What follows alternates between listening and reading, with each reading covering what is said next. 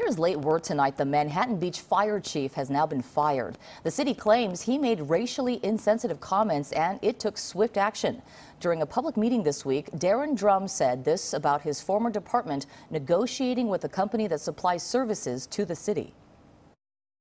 I'm comfortable continuing to move forward, but not letting our guard down and pardon my vernacular, but not taking our foot off their throat either.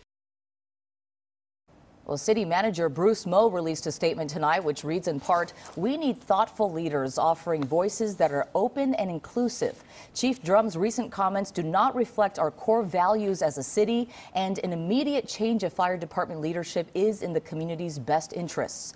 Police Chief Derek Abell is now acting fire chief.